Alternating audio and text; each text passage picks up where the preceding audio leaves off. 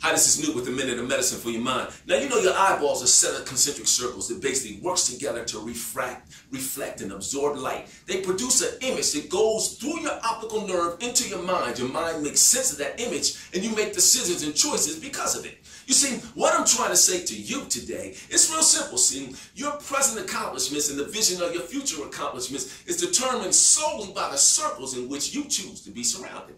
Now, your pupil, the inner circle of your eye, the smallest part, is the most important part because it's what lets the light in. If you cover the pupil, no light, no vision. That's like those 2 or 3 people that you'll get throughout your lifetime that always have your best interest in heart. I mean, they're going to tell you good, bad, or ugly, what's right and what's best for you.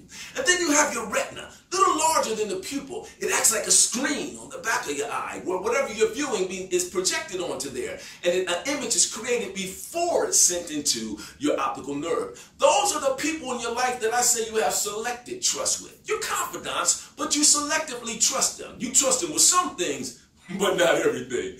And then there's your eyeball. That's the outer part, or the outer shell of the eye. And what it does is it holds together all the parts inside the eyeball. Doesn't do anything with the light, but it's important because it holds the pieces together. No eyeball, no shell for the eyeball, and the rest just like floats away. It's just jelly. See, those are the people that are on the periphery of your life. You know, constituents and comrades, not necessarily confidants. You don't think they're really affecting you, but their opinions are creating boundaries by which you make choices. See, what I'm saying, man, is listen, if you're concerned with your present accomplishments or your future accomplishments, then there's some circles in your life that you're going to have to shrink.